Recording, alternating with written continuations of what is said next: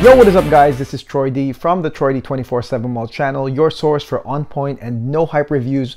Welcome back yet again, everybody. It's been a week. I've had a long ass week at work and it's been crazy busy. Now that I do have another set of days off, it's time for me to work on my YouTube channel yet again and to give you guys the best no hype perfume reviews on the planet. Before I continue, please do not forget to like and subscribe, guys, okay? We are growing every single day. We hit 10K before the start of this year and I really want to hit 20K at the end of this year. So please do help out by liking, subscribing, sharing the videos, telling your friends about it. Because again, this is where you're gonna get the no hype stuff. This is the channel where you can get really objective reviews about fragrances, real complete breakdowns, and the fact that I'm buying samples of it, I'm using samples of it, to be honest, that's one of those keys to victory right here. That's one of the keys as to why I'm so unbiased, because I'm not really committed. I don't spend $500, $600, $700 of my money, and then at the same time when I get it, I'm biased towards it because I spent money towards it. Now, because I am only getting good samples of these fragrances, I can give you guys an objective look on these fragrances without being too committed and to where I'm already biased about the fragrance. Now, the fragrance I will be reviewing today, pretty interesting, pretty mysterious, and pretty expensive. It's Nishane Shem, guys, all right? Nishane Shem.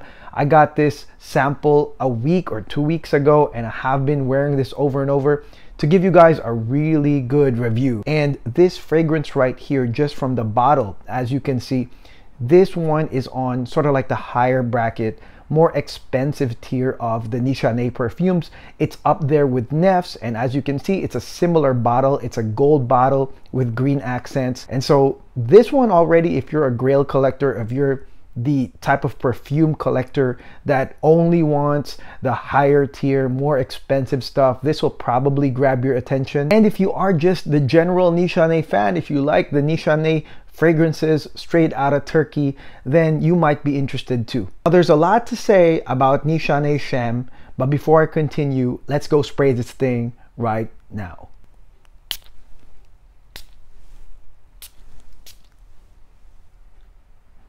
All right, here we go. Nishane Shem. Man, I got so pumped up when I sprayed this perfume. Now, there's a lot of different mixed feedback about Nishane Shem. One being that it's a rose leather fragrance, and some people are saying that it's sort of like a redundant type fragrance. Let me start off by saying that Nishane Shem is really relevant right now. It's relevant for the cold weather. I think that when the summer comes or spring summer comes and everybody will be wearing Renaissance and whatever aquatic fragrances right there, I think that this fragrance won't matter much. But right now, as of right now, cold weather, and here to me it's kind of cold. It's like 40 degrees. I'll be headed to New York next week and it's like 12 degrees over there. I will bring this sample, okay, because I think that it's highly relevant to the cold weather right now. If you are looking for a really good cold weather perfume, I will start off by saying Nishane Shem is right there with it. So let's get into the notes, guys. When it comes to Nishane Shem, first part is pretty interesting right here. You have rose, geranium, and cardamom. The cardamom is sort of like the curve. It curves this fragrance immediately, and it's a precursor to what this fragrance is really about, which I'll talk about in a bit. And then you have a first part of rose and geranium. Now, for me, I really would not classify this as a rose fragrance. In the beginning, guys, you are going to get maybe a whiff or two of some sort of a fruity aromatic rose, and I think that that's because of the geranium, okay? So there will be like a tinge of fruity rose in the beginning, bed of cardamom to curve this fragrance, and then this fragrance does transition into a dark rose. This fruity type of geranium that you're gonna get right here, I don't think lasts a long time.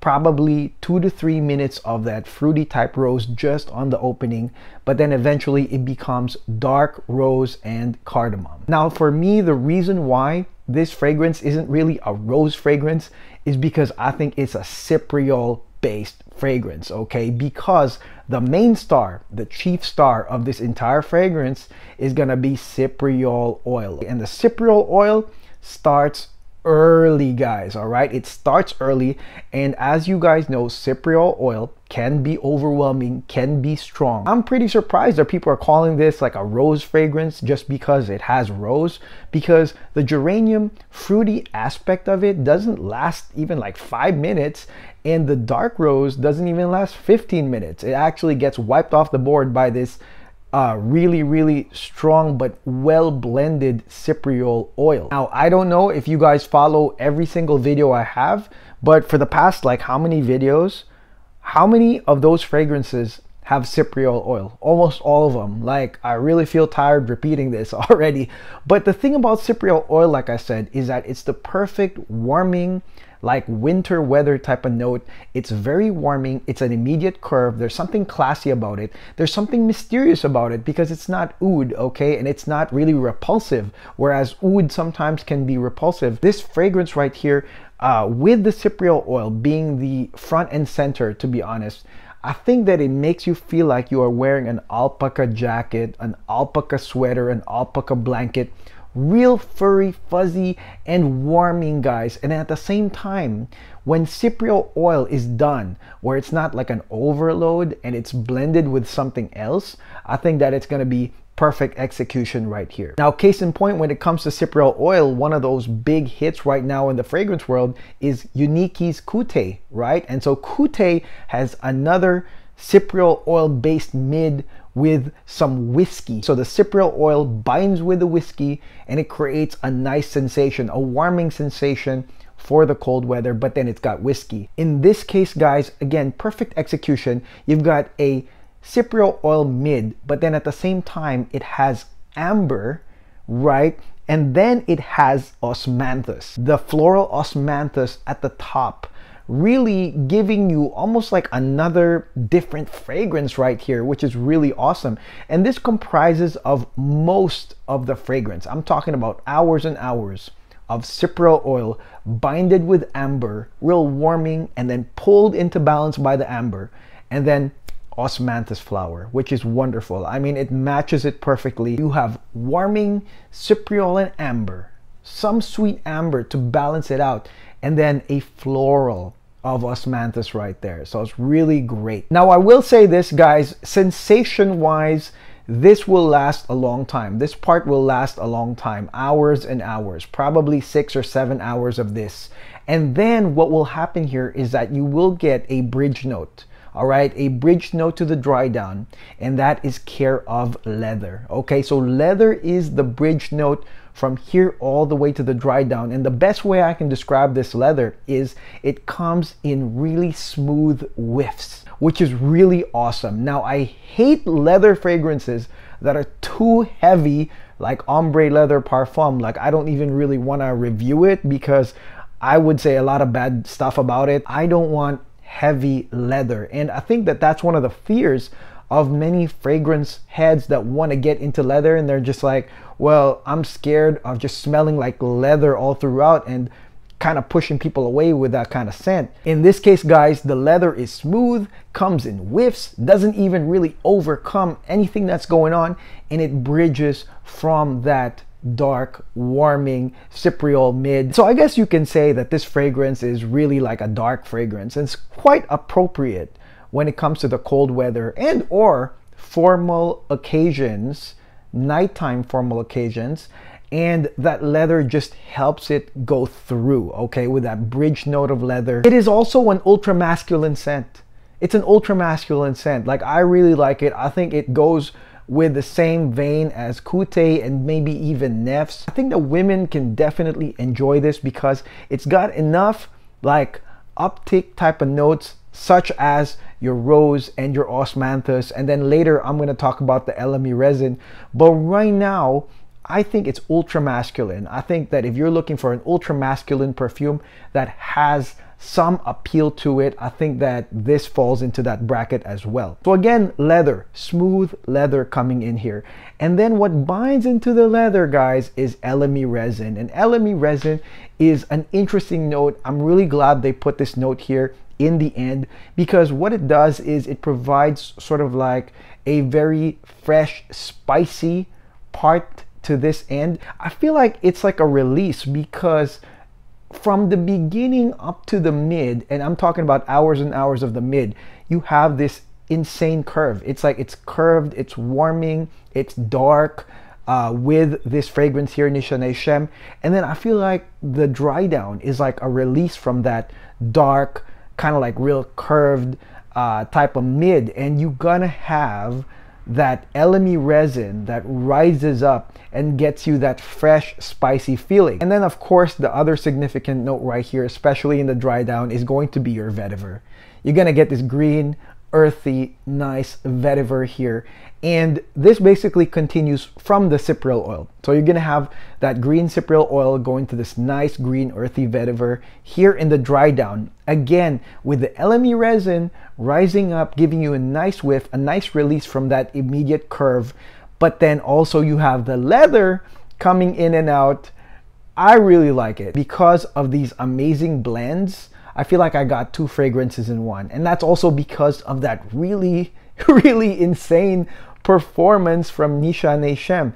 This fragrance lasts a long time. In my opinion, the mid went on and on up to like the 10-hour mark, and then the dry down was like headed towards the 16-hour mark, and I think it became a skin scent at the 20-hour mark. Like, it's insanely long lasting, which leads me to believe that this fragrance is great for all day affairs. If you want a fragrance to stay consistent with a classy, dark, mysterious, and ultra masculine image, I think that this will do it for you all day. All right, especially the mid to the dry down. But then of course, I mean, you got that dark rose opening as well. I think this fragrance is worth it. This is not a cheap fragrance. It's $500 for 50 ml.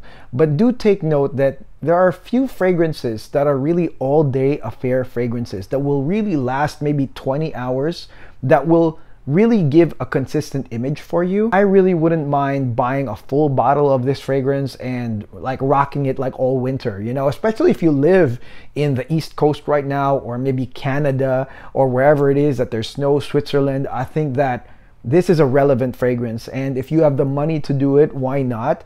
Because it will really keep you warm, classy, mysterious, like all throughout. And again, the cypriol oil, man, I mean, really well blended cypriol oil. I really believe that cypriol oil is the new oud. All right, like you heard it here first. I really think it's the new oud. Like, remember those days where like oud was like such a buzzword and almost every other fragrance wanted to get into oud? Well, I think now the fragrance makers are getting into cypriol oil, or that's what they're using a lot, because it's becoming more famous now. It's really not as exotic as oud, but for the winter time, again, it's absolutely perfect. Now here's a little disclaimer right here. If you are the type of collector that is on the sphere of, I don't know, mass appealing type fragrances, I think you should try this first, because this might be too exotic for you.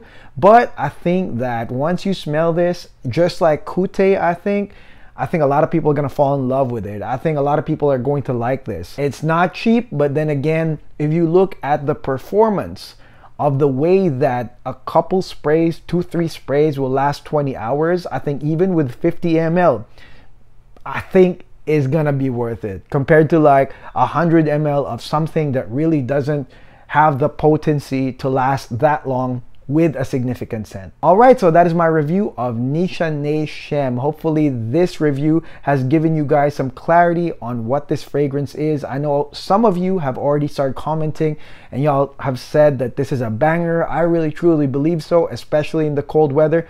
Let me know in the comments below what you guys think. Have you purchased this, or have you purchased a sample, and what do you guys think? Let me know in the comments. I mean, there's no right or wrong answers. This is just my interpretation of this fragrance right here. And again, please do not forget to like and subscribe to the channel, guys, okay? So I appreciate your help, appreciate subscribing, liking, watching the ads. A good part of this revenue right here just goes back into fragrances anyways. I mean, I really tirelessly find a lot of these samples or bottles of fragrances that you want to hear about, and I try to do it as quick as I can, like sample them, wear them, and give you guys the reviews. And so I really thank you guys for supporting the channel. I mean, ever since we started, thank you so much. And until then, I'll see you on the next video. God bless. Peace.